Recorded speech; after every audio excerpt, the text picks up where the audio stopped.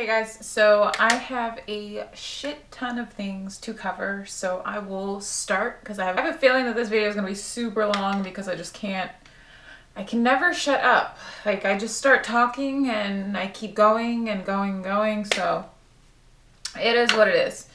I've decided to just stop monthly favorites. I think they can be a little bit redundant, and then you're like scrambling around looking for like, oh, what did I use this month? When I am testing out so many damn products.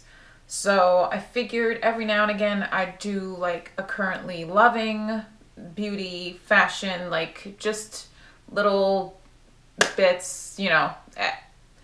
It seems much more natural that way to me. Less work, more fun, more talk, more like in the moment, trying new things. These are my thoughts. As of late, if you can tell, my face looks a little like blotchy. That is because I have been doing some at-home treatments, which is really nice. It'll be, I think it's gonna be my next video, so stay tuned for it to find out what I've been doing to get my skin just looking like this. I have a little bit of concealer on some hyperpigmentation areas and some blush, highlight, and I think that's it. And then of course I just have some brow gel and some gloss on my eyes, but other than that, other than lip balm, like I have no base on, no foundation, no heavy concealing, no powder. This is just my skin as is. I'm trying to let it breathe. I'm trying to let it, I don't know if it's because I'm about to turn, I'm closer to 30. I'll be 29 this year, so my skin is just acting out and just going nuts. I'm getting a lot of like hormonal cystic acne, but these at-home treatments, today was my 4th treatment. I won't tease you guys too much, but anyway, today was my 4th treatment and I wanted to give it a full 4 weeks before I spoke about it to see if I even thought it was worth it, but it's working wonders for my skin.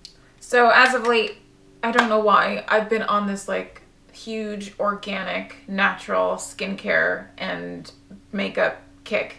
I don't think that I would ever fully convert to just using organic makeup or just natural makeup, but I definitely have now incorporated it into my routine, and I've seen a tremendous difference and my skin is just really loving it. So I've just been on the search for different things, different brands, different sites, and I thought I'd talk to you guys about a few items that I've been trying. So first brand is this brand called Noto, I think it's called Noto Botanicals. Yeah, that's what it is. And this is their Hydra Highlight Face and Body, and it's in this tiny little tube stick, but it has a ton of oils in it. Smells lovely. Like I love it. I love it. I love the whole concept, the whole twisting up little stick. It's very discreet, but it's, if you really like glowy skin or if you like the Haloscope highlighters from Glossier, you definitely love this.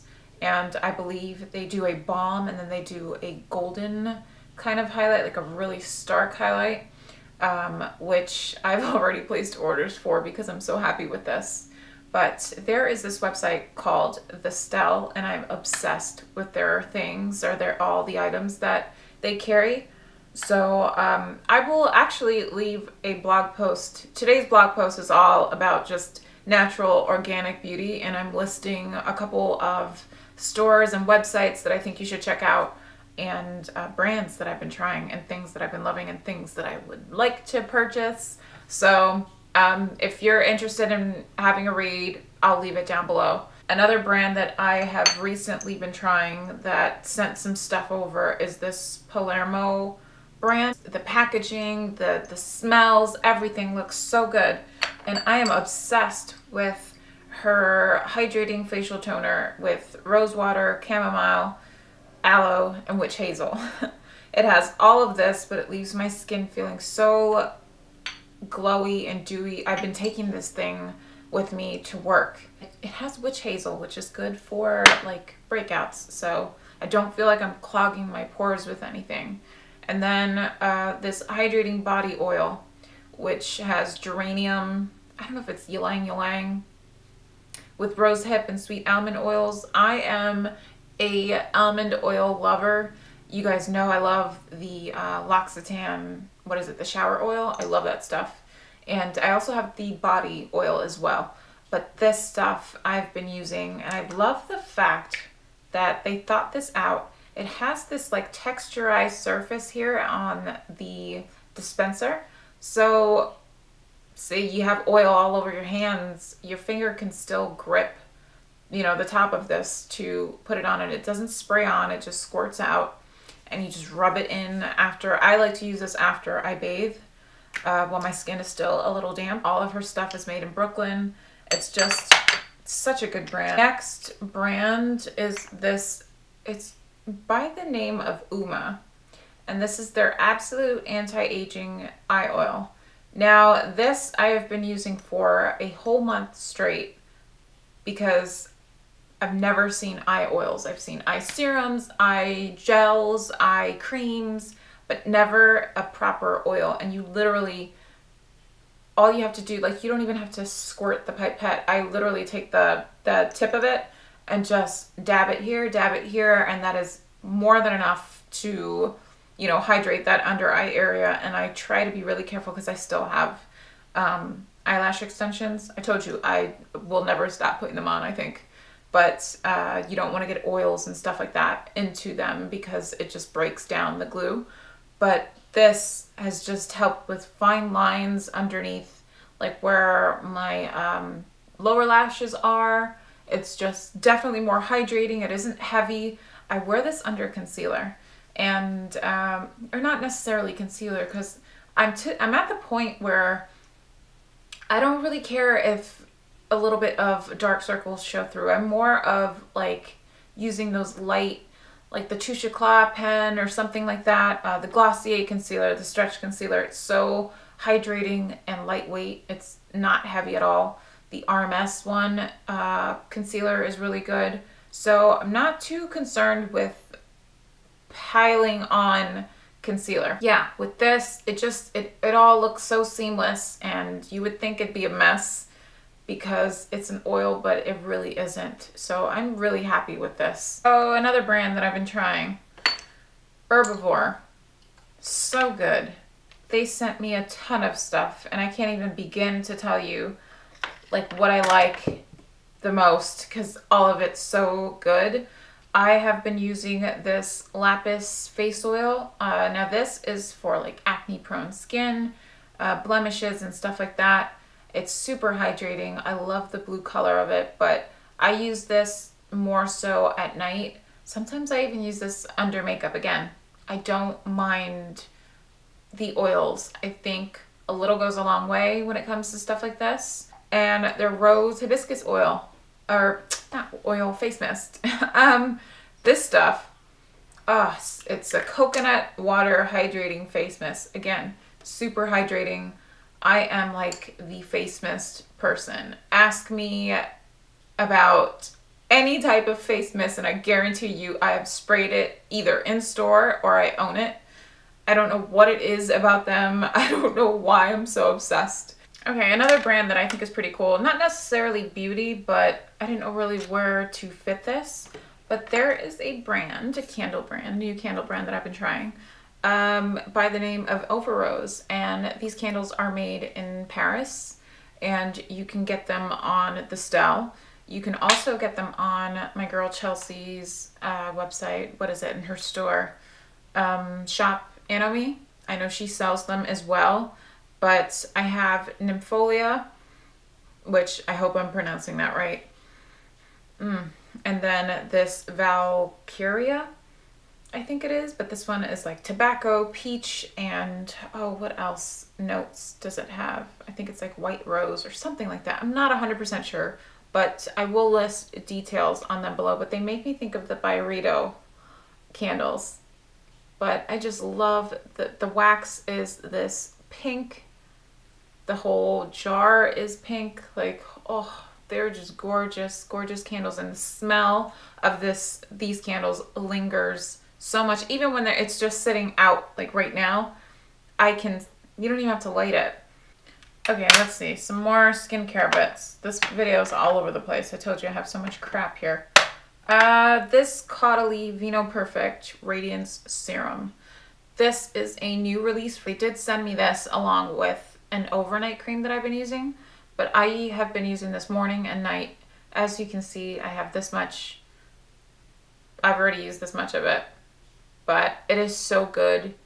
It is definitely radiance boosting. I will list all of the ingredients down below. I'm not 100% sure what's in it. I'm a huge fan. I'm wearing this as a base now just because I'm not wearing makeup and I just want my skin to breathe. But to me, it's very radiance boosting. It's just very hydrating. It's very thin. It doesn't feel sticky or tacky at all. So it's perfect for both morning and night. I put it underneath makeup and have no issues with it. A combo that I have been using when it comes to bases is a few drops of my Glossier skin tint along with the La Mer, the Soft Fluid Longwear Foundation, and it has an SPF of 20. I'm in the shade 43 Honey. Now, the reason why I mix the two is because I feel like this on its own, it's not heavy, but this sort of dilutes it a little bit and I get a sheer enough coverage that I'm happy with it and I still feel like my skin can breathe. I have been using the two of these for like the past 3 weeks and I'm a huge fan. This might be if I can mix these two together, that would be perfect. But even this on its own, the La Mer foundation, it's still a beautiful foundation. Underneath this, okay, so I go in with this Vino serum first, then I will moisturize, and then as a primer and an SPF, because that's what I feel like this is. It's so good. I already have a backup, and I think I'm going to order another one just so that I have this at all times. I feel like people either hate Glossier or love Glossier, but I think it's all predicated on the type of makeup you wear.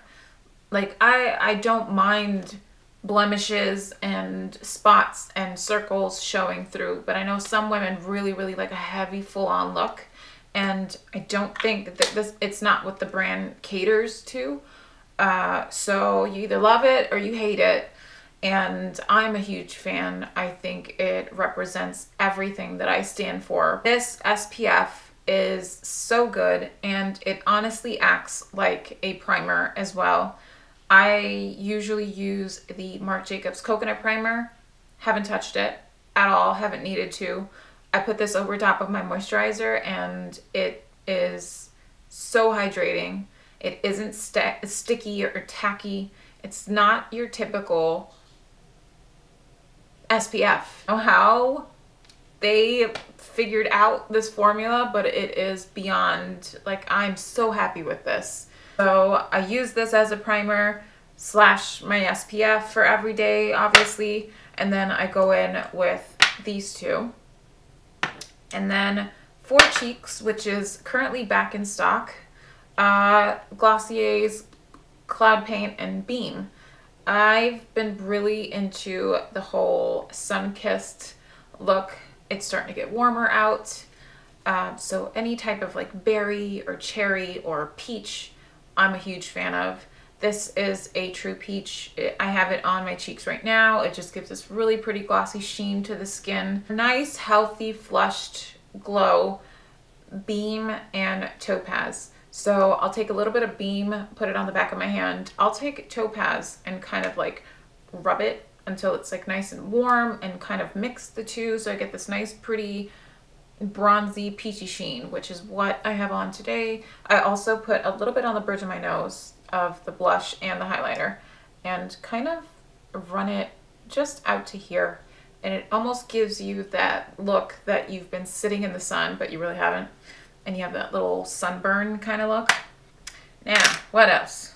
Got so much crap here, guys. I told you this is gonna be a long one. The Glossier Generation G lipsticks. I've gotten back into these as of late, especially in my last video. I had that like stained, just bitten messy look. I've been using Jam a lot for that. So I'll just put a little bit on the center and just kind of smush it in all messy, or take a Q-tip and kind of clean it up a little bit. But I even overdraw a little on my Cupid's bow, or rubbing a little bit of lipstick on. This is the Tom Ford Ruby Rush matte lipstick, and this is just a matte red, but I've been taking like my finger and kind of dabbing it on as well, or just pushing it on and then smushing it, making a mess. It almost looks like you were making out for like hours. This scent by Cartier. They sent, I cannot pronounce it because again, I don't speak French, but here is the name. I will put it on the screen right here. It is beautiful. First of all, look how this thing opens. It makes me think of like an old school lighter.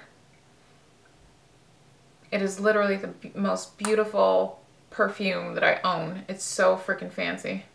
But it opens like that. It's magnetic. And I'm not one into like powdery florals, but that's what this is. And it's not overwhelming. It's not old lady-ish. It's just real soft and feminine. And normally I'm drawn to like things that smell like wood, or, you know, a man. I like more of a masculine scent like bergamot and sandalwood and what is it, patchouli. I like things like that, but this is the complete opposite, and it smells so lovely. Another thing, which is kind of I think this is a vegan brand, and it is Milk Makeup, and this is their eye vinyl in the shade Bridge. They have 2 other shades, so it's 3 total. This is what I'm wearing on my eyelids, and it's like this peachy flesh tone kind of color. They have a iridescent purpley white one, and then one with like bluer tones to it, I think, or maybe it's pink. If you're looking for something to slather on your eyelids, try that. And I think I've told you guys about this, but this is another brand, Drunk Elephant. This lippy balm, this is literally the best lip balm I have ever tried, hands down. Better than the By Terry Balm de Rose, better than any lip balm, anything that I've ever tried. It is this. I'm almost out of it. Like, this is all I have left. I am done. Holy cow. I told you this is gonna be a really long video, so make sure you got a snack. I should have told you that in the beginning. Oh well. If I had to choose favorites, like hands down, would be the Glossier sunscreen, this Caudalie serum. This is a really good one. And I would pick the Palermo facial mist. So yeah, next video, stay tuned so we can talk all about skincare again and these treatments that I've been doing at home. And yeah, I will see you guys in the next one.